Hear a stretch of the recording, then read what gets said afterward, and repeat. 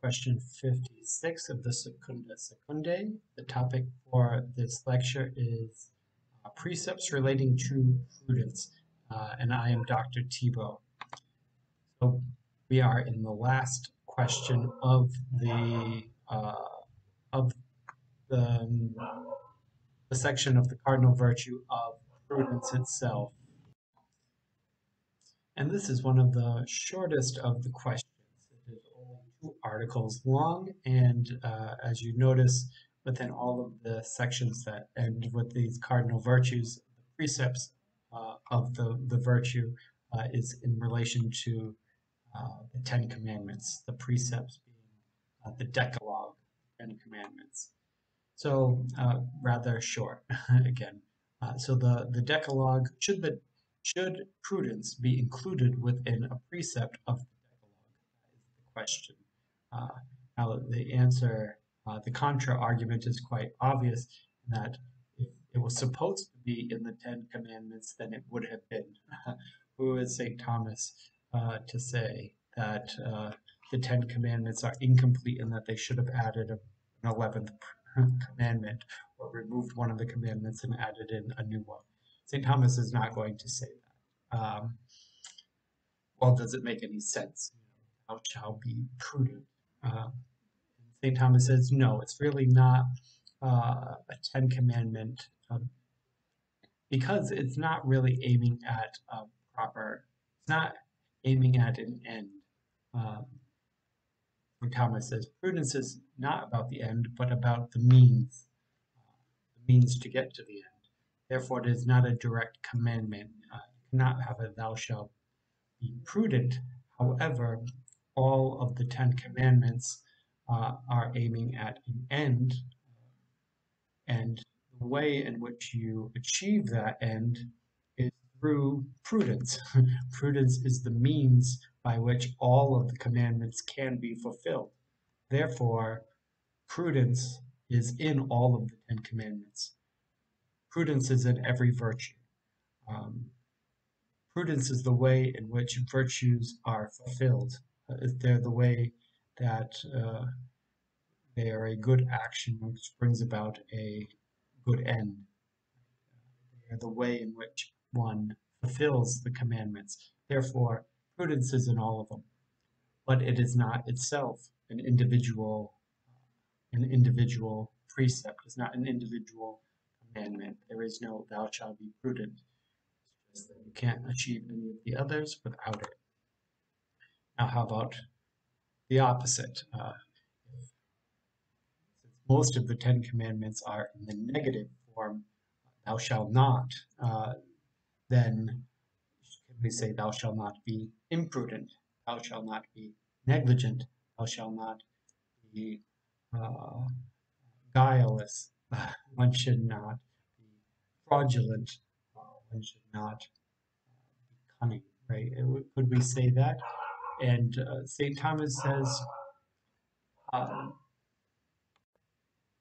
says, well, in 2 ways. Okay, that's better. In some ways, we don't say thou shalt not, and then you list these vices attributed to imprudence. However, they are included in the 10 Commandments. The precepts forbid the execution of craftiness insofar as this pertains to an injustice. So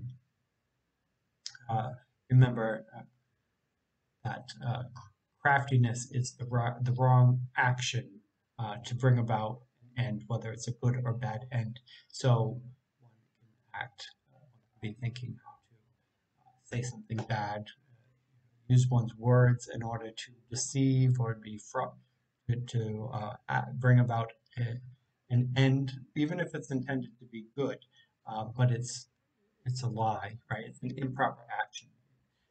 Then that would be the sin of guile. Now, if it's a bad deed, then it would be either guile or fraud.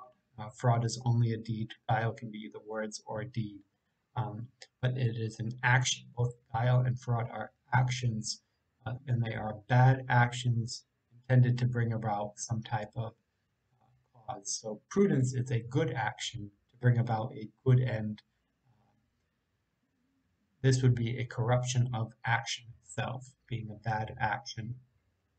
So when we look at that, are there any commandments that are against bad actions involving deceiving words? Yes. Not bear false witness against thy neighbor, for one. The eighth commandment, that would be a violation of words.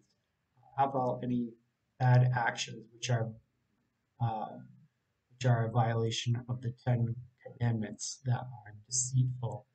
Um, Thou shalt not steal, right? Since these virtues are also rooted in covetousness. Question 55 for that. Rooted in covetousness is an element of stealing, of getting something fraudulently is not honestly. It's getting it in a covetous way. You want you want that thing more than you want goodness itself. So both guile and fraud, in terms of calumniating another, calumny is that speaking badly of another, or of stealing his goods.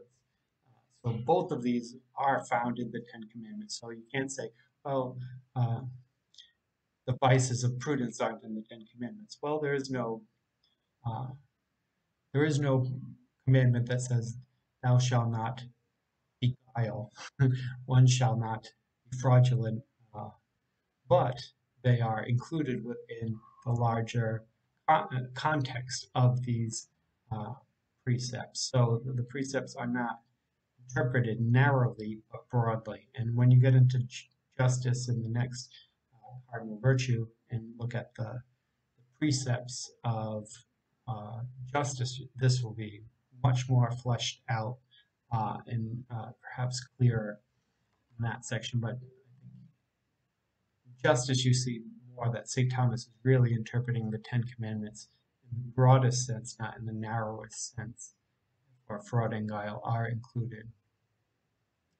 Uh, Now, that kind of cleverness, that cunningness is not included in it, according to St. Thomas. He just says not so much that element, but in the action itself. Although there is within justice an element of covetousness, right? Thou shalt not covet thy neighbor's property, thou shalt not covet thy neighbor's wife. You're dealing with concupiscence and the proper ordering of desires.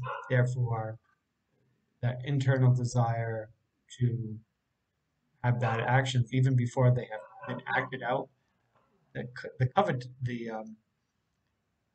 concupiscence element of it is still there. So St. Thomas doesn't point that out, but I think even that is included.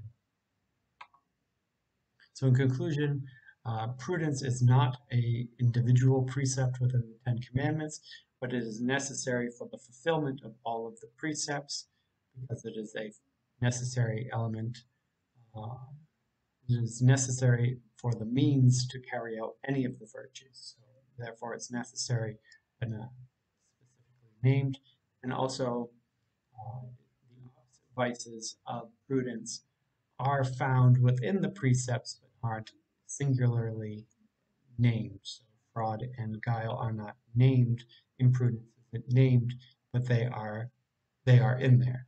They are in there under bigger categories, primarily the seventh and eighth commandments.